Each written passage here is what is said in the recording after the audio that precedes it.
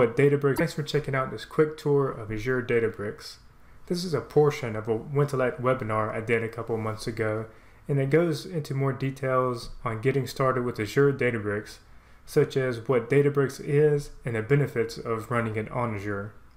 This part is from a demo in the webinar that goes over how to get an Azure Databricks instance running and goes over the basics of the Databricks UI. And then it goes into some of the cool things you can do in a Databricks notebook. And if you want to view the entire webinar, the link will be in the description. Hope you enjoy creating a cluster, and then I'll go through a notebook where we take the data that we will load into it and do a couple of analysis on it. So I'm gonna go to my Azure portal here.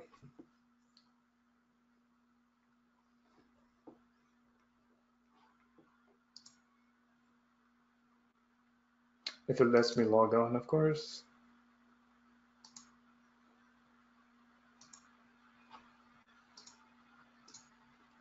There we go. So to create an instance here, we'll go to create a resource. And you can search for Azure Databricks up here, but you can also go to Analytics and Azure Databricks. The main thing you have to do is just create a workspace name. So give it kind of a unique name here, and a resource group, and a pricing tier. And oh, it looks like they added a trial actually, so that's good. So if you want to play with it, go ahead and use the trial. But you have the standard and premium, and the big difference here between these two is that premium will allow you to have these role-based access controls, while standard just uses the main sign-on Azure AD security for it. So you set that, and you would just click create, and that does take a few minutes to do it. And like a cooking show, I already have an instance in the oven, and once you have it, you have this overview pane here, and there's not too much you can do within Azure and Azure Databricks. And so you just click launch workspace. And if you can see here, there we go.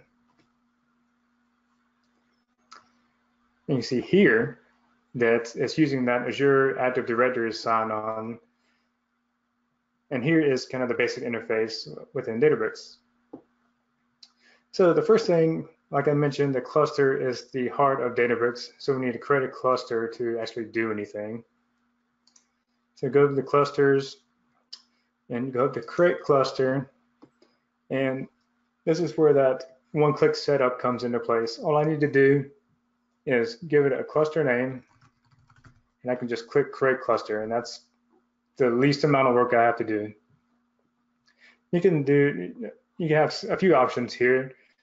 You tell what kind of Databricks runtime has here. So whenever they make updates to Databricks itself, they have a new runtime. And with that, they'll update Apache Spark and Scala, and they'll update Python in it as well too. Speaking of Python, you can tell what version to use. And I kind of wish they would just default to version 3. And I would recommend choosing version 3, because if y'all haven't heard or even used Python at all, but it is said that version 2 is just going to be fully not supported in a year and a half. So January 1st, 2020, they're going to completely stop supporting version 2. So I'll go ahead and definitely start using version 3, especially since a lot of the big libraries now are already starting to stop supporting version 2. So the worker type and driver type, this is kind of how much power you want to give Databricks, and the amount of memory and then cores and all that. These DBUs is the Databricks units, and this, the more DBUs you use, the more you pretty much pay. And you can specify the number of minimum and maximum workers, and this is where you have that auto scaling here, where you can enable it or not. So it'll, when it scales down, it'll go down to 2 workers, and it'll go up to a maximum of 8. And this is also where the auto termination is here.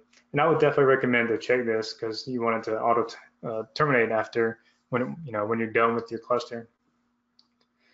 But creating a cluster takes a little while too. So you probably notice I already have one running here. And to load in some data, you go into the left side here where the data is. And you need to tell it what cluster you want to. It needs to be attached to a cluster.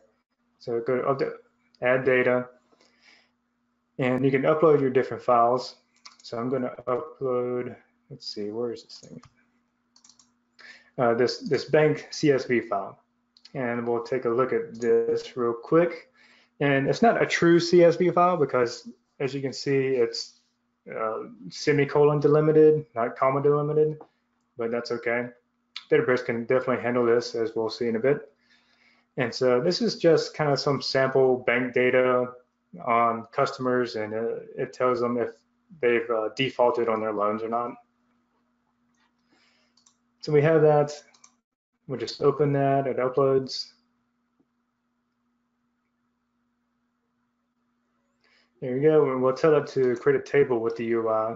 And this is where we tell it what cluster we want to attach that to. And here's where we can kind of get a preview of the data and give it a couple of extra options before it loads it into our cluster. And as you can tell, I've already had this loaded into my my cluster here, which is good. Early on, it didn't tell you if it did until you click create table, so it's good that they're updating these things. All right, so it determined it's a CSV, but it also determined that what delimiter that it uses. And I can tell the first row is a header, and I can go in manually and change the schema of each of the columns. But something new that they added here is I can tell it to just infer the schema based on the data. So that's a cool thing here. You get a preview of it, make sure everything looks good, and then you just click create table. All right, so now that you have data on it, you've got to do some analysis on it, right? So I have a notebook here, bank analysis, create results, and let's see. I'll show you real quick. You get a few things free in your notebooks when you're running in Databricks here. You see in here, I have a Spark session here that I can use. Let's see, I also have a SQL context if you need to use that, which is a Hive context. And I think, what is it? And also a Spark context if you need it.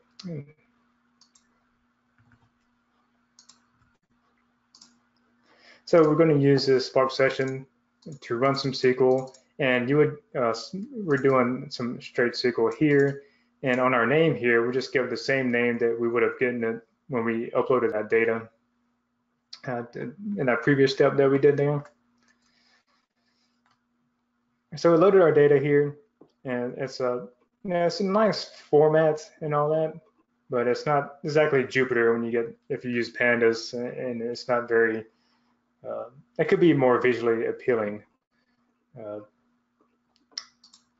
but we can print the schema using this print schema and all that. And this is the Spark data frame APIs, by the way. We can check our schema. I changed the schema on the age and the balance, but this was before that infer schemas and all that. So everything else is going to be strings.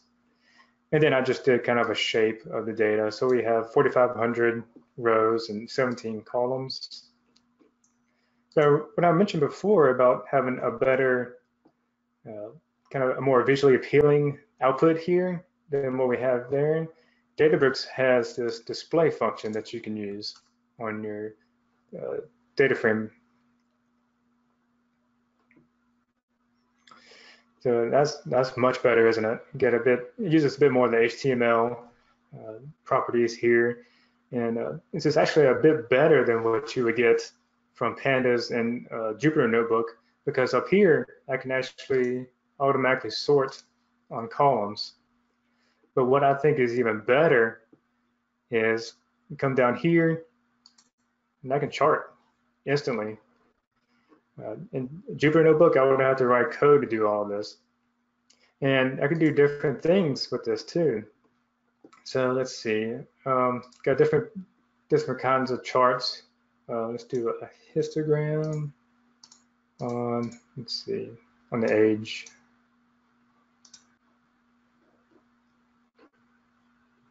So you can do real quick exploratory data analysis by looking at the charts, just all kind of built into Databricks there.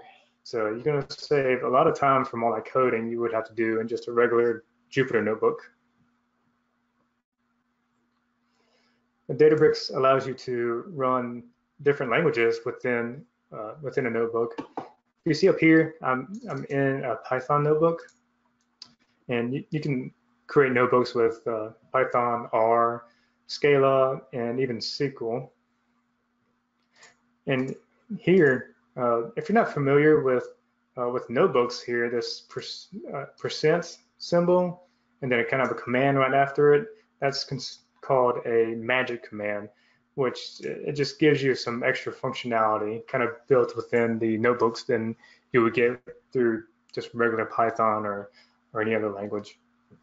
In this case, I'm telling it I want to run SQL code right throughout the rest of the cell. And if I run SQL code, it's going to automatically wrap that output into that display function for me. So I don't need to do the extra step here in Python and display that data frame. And I can continue to use the data frame APIs, in this case to do kind of a select on just the age. And I can still use this graphing functionality if I want to.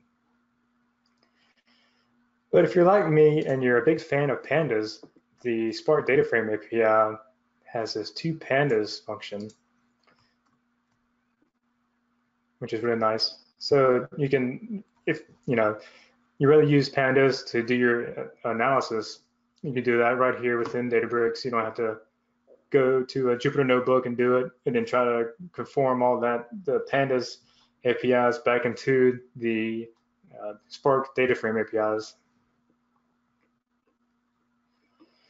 And speaking, you can also, you don't have to, if you'd rather use like Matplotlib or in this case Seaborn to do your plotting, you can do that too and still use this display function within Databricks. You can do a couple of more advanced querying and analysis with the data frame APIs. Here I'm just checking if there are any missing values, and there are none, which is great. I can do some more advanced analysis. Here I can use the group by on the job column, and it's wrapped in that display function, so I can still do my sorting. So I can see the management here has the most is the main job of most of our customers within that CSV file. And I can filter on our data frame. In this case, I'm checking the balance, bring back all the ones that are less than or equal to 0, then I sort on the age. And then I can check this, and I can see, kind of sort by age and do some extra analysis on that. So that's kind of a brief overview of a bit of the UI of Databricks, how to start a cluster, bring in some data, and start doing some analysis on it. For watching this section of the webinar. Again, if you want to see the entire webinar, the link is down below. And if you want to see more videos like this, please hit that subscribe button. There will be more data and AI videos to come, especially in the Microsoft space. Oh, and you're always welcome to ask any questions about any of the videos I post, or if you want to see a future video on anything. Thanks again for watching.